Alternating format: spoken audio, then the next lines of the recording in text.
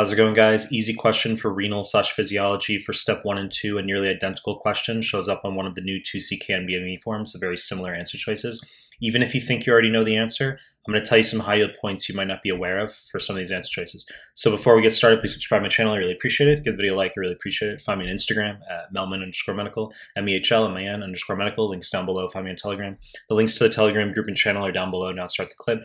7-year-old boy's got a 4-day history of diarrhea and vomiting. He's not voided during the past 24 hours. Examination shows dry mucous membranes and poor skin turgor. Question just wants to know what's most likely to be seen in this patient. Let's walk through the answer choices. Choice A, 2+ blood on dipstick with 0 to 1 RBCs per high-powered field on light microscopy. Wrong answer, okay? Now, this sounds very verbose and specific, which you need to know, albeit wrong, is exceedingly high yield for rhabdomyolysis, especially on 2CK forms, okay?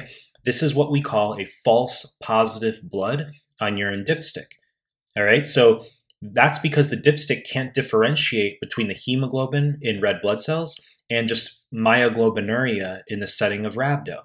So the dipstick will say there's blood, but then when you do a light microscopy, there actually isn't blood.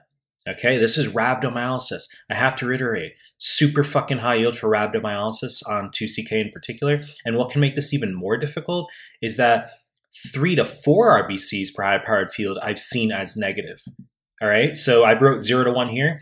There's a question where they have 3 to 4 RBCs as negative. If they want positive, they're going to give you at least 20, 50, okay? Just a higher number. There's no specific cutoff. The point is, choice A, wrong fucking answer.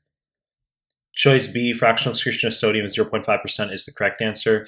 This is pre-renal azotemia, okay? Dehydration over the course of days, and you have decreased renal blood flow. The kidney's going to attempt to compensate for the reduced blood flow by trying to reabsorb more fluid. It accomplishes this by reabsorbing more sodium and urea in the PCT. Water follows sodium and urea. We get our reabsorption.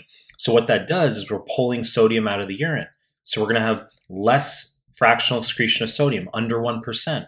And because we're pulling urea out of the urine, we're going to have a high blood urea nitrogen, okay? BUN to creatinine ratio greater than 20, all right? So that's high yield for pre-renal azotemia. So just general dehydration over the course of days, diuretic use, congestive heart failure, okay? These NSAID use, important etiologies for pre-renal azotemia. I've made plenty of clips on this stuff if you check the renal playlist. Choice C, granular cast, wrong answer. Of course, this classically refers to acute tubular necrosis, which can occur in the setting of reduced blood flow. Now, I preface this clip by saying there's some high yield points you need to know. If they, for example, give you acute loss of blood flow, acute, okay? Blood loss during surgery, patient's blood pressure dropped to 80 on 40 for 30 seconds and was resuscitated. Patient had ventricular fibrillation. There was 30 seconds of decreased renal perfusion. That will cause acute tubular necrosis, not pre-renal. Holy shit, okay? Super fucking high yield. It's all over the nbme exams for step 1 and 2. Students erroneously think that's pre-renal. They say it's reduced renal blood flow. I agree with you. But the PCT, very sensitive to ischemic changes because of the high concentration of ATPase transporters, okay?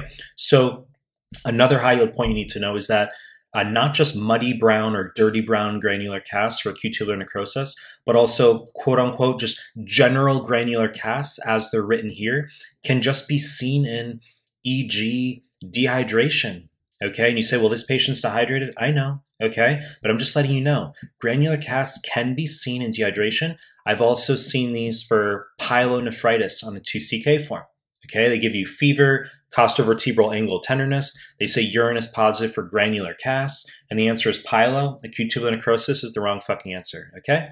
Let's just move forward here. So choice D, urine osmolality of 280 millismol per kilogram, wrong answer. The normal urine osmolality is 500 to 850.